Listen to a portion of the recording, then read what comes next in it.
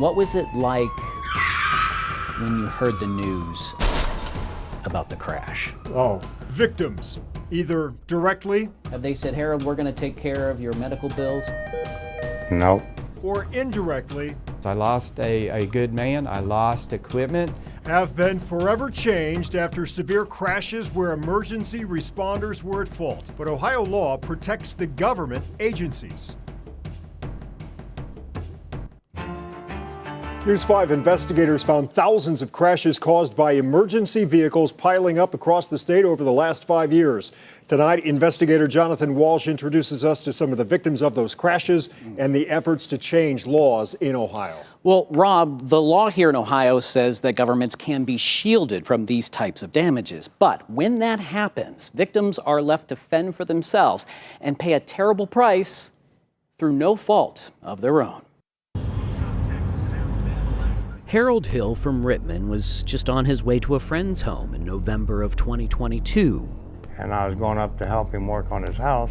I remember looking in my rearview mirror and seeing someone flying behind me and knocked me in the other lane, and that's all I remember for 3 weeks. Harold says the crash broke his back, Broke my ribs, punctured my right lung, broke my nose, broke my neck, which is still broke.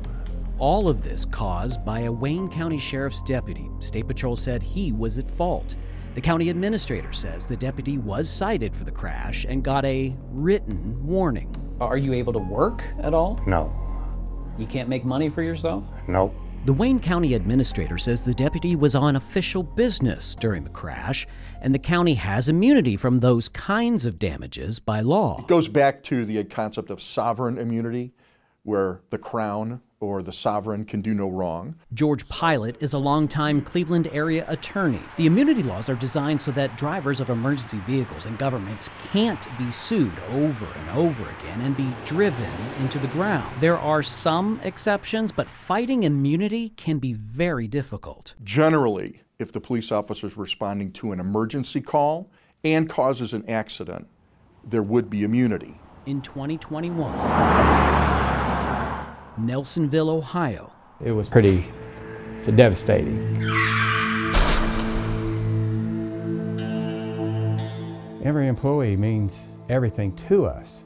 A Nelsonville police officer speeding to an emergency call went straight through an intersection, slamming into a water bottle delivery truck owned by Andy Vita and driven by one of Andy's employees. You just go numb, you know, knowing that he was severely hurt. His driver survived, but not without costs.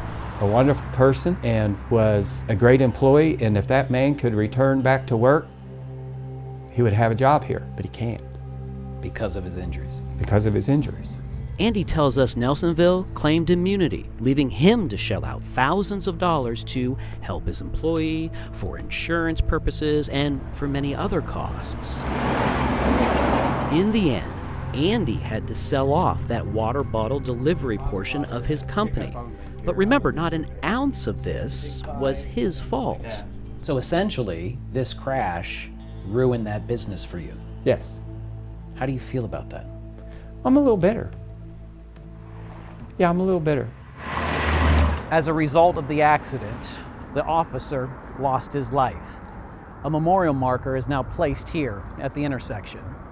A tragedy for both he and his family. This is a horrible situation, you know, because it involved people's lives here. The officer, and he had kids. Others know the kind of human toll My mother was great. at-fault emergency vehicle crashes can take.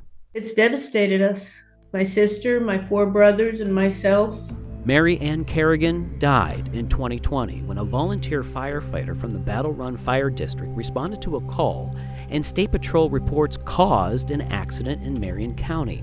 It just looked like a normal vehicle to me. Kerrigan's daughter Ann, too distraught to be on camera, tells us she forgives the driver, but she can't even begin to comprehend the immunity laws. I do think that it needs reevaluated by our lawmakers. Our research shows over the past 5 years, there were more than 4,700 emergency vehicles at fault for property damage. 832 crashes caused minor to serious injuries, and 11 people have died, including Ann's mom. If you're responsible, you need to take the responsibility. Our goal is to end qualified immunity in the state of Ohio. Kyle Pierce is the executive director of the Ohio Coalition to End Qualified Immunity. We don't have a system of equal justice under the law. We have laws for us, and then we have different set of laws for government and its employees. Kyle says between his organization and other groups, they've tried to give voters the chance to change the laws, but the Ohio Attorney General's office has rejected their potential ballot language 7 times in recent years. We were founded on the philosophy that we have a government accountable to the people, a constitution by, of, and for the people. It's a deep frustration many crash victims share as they plead for legislators to step in. Our state representatives need to help the small business and the people, because it affects both. Do you think that law needs to be re-examined? I think so. Because if it was me hitting them, they'd be right on me. They'd make me pay. Now, to be clear, we asked for interviews with all government entities involved in the cases that we've mentioned in this story, but not one sat down with us. Now, we did talk to the Fraternal Order of Police right here in Ohio, and in general, its president, Gary Wolski, said the immunity laws are necessary because you don't want responders hesitating during emergencies and having second thoughts in their minds. We should note that the Ohio Coalition to End Qualified Immunity says it is now working to put this issue on the November ballot so voters can decide one way or the other. Just a tough spot, and there's so many questions that still remain. With one definitive answer here through your reporting, there's no winner. No, neither side really ends up on the winning side, because it's one of those situations that you have to have it and then you don't. Right. You see the negatives from it too. So much work, Jonathan. Thank you so much. Thanks for that. It's eye-opening. Thank you.